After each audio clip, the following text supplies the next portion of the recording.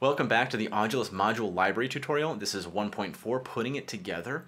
And we've learned about the clocking the sequencer, we've learned about clocking the envelope. Now we're putting those two things together to actually finally make some sound. So like always, I'm going to read the patch, walk through it, and then I'll turn up the sound and we can experiment with it a little bit, okay? So first, in this patch, the clock is driving both the sequencer and the envelope at the same time. So you have the clock here, the sequencer here, and the envelope here. The sequencer is controlling the pitch of the oscillator. Since there is no quantizer module yet, you have to tune each step yourself by ear. The VCO is the module that creates the sound. Tap on it to read more about it in the inspector panel. So you go here and read more. There you go. The delay effect adds some sonic variety to an otherwise plain patch, and you can adjust the output volume of the patch here. We'll turn it up later. The sequencer has a little random motion added to it by the direction knob, this thing right here. Every time the clock pulses, it has a 75% chance of moving forwards and a 25% chance to go backwards. The envelope shapes the loudness of the VCO, the oscillator, through the VCA, here, the amplifier.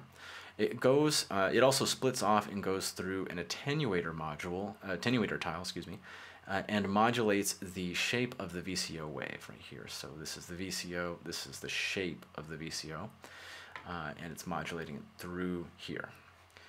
I experiment with different amounts of envelope being sent to the VCO's shape modulation input.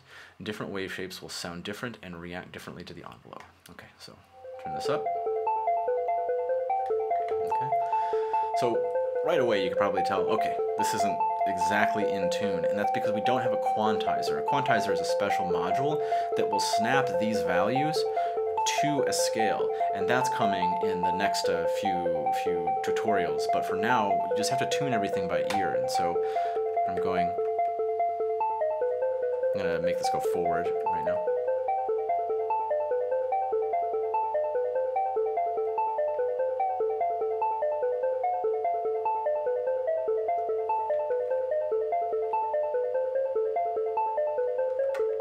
This can be kind of fun if you're into like a little creepy, kind of like off-tuned, or you're getting kind of like the original modular experience where they didn't have quantizers and you just want to dial in your notes exactly.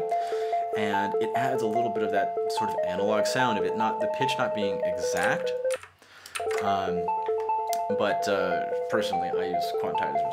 We'll get to that in the next few tutorials. It's a little easier to work with quantizers.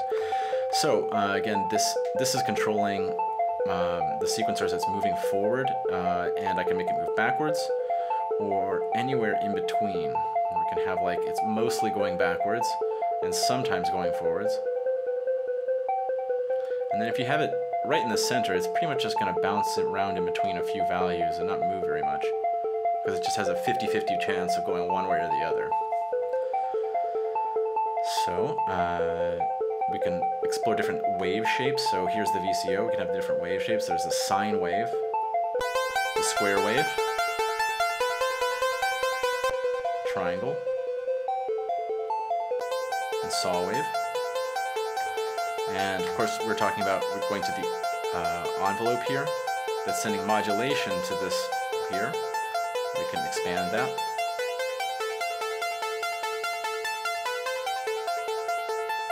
Or reduce it. Okay, try the triangle. This is like the overdrive, and it makes it sound more square-like.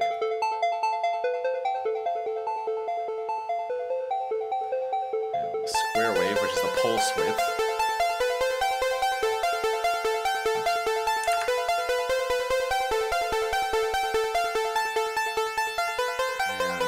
Sine wave, which is doing you can see it's folding the wave around there.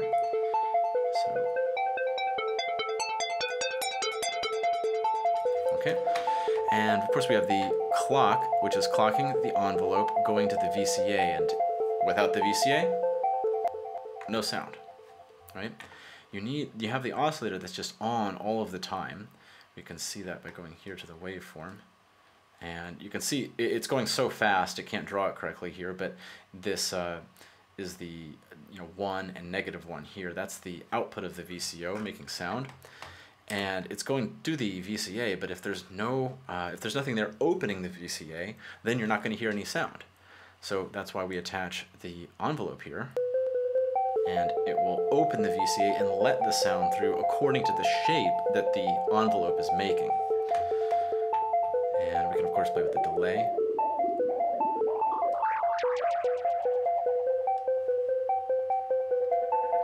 This delay has a cool effect where you can turn the feedback all the way up, and it has an infinite delay effect. It won't just run away completely. It keeps it within a certain range.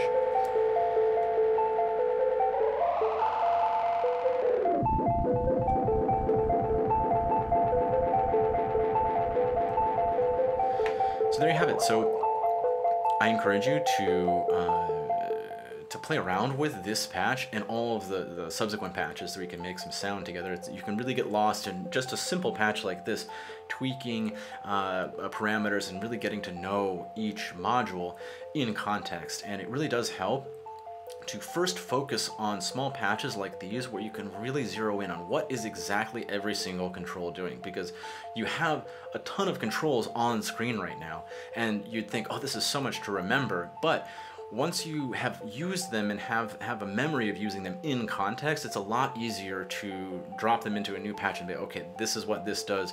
I don't have to look at the documentation again and again every single time you pull something up, because you have it in your head, this is what this thing does. Okay, A stands for attack, D is decay, sustain, release. You might already know that from another synth program, great.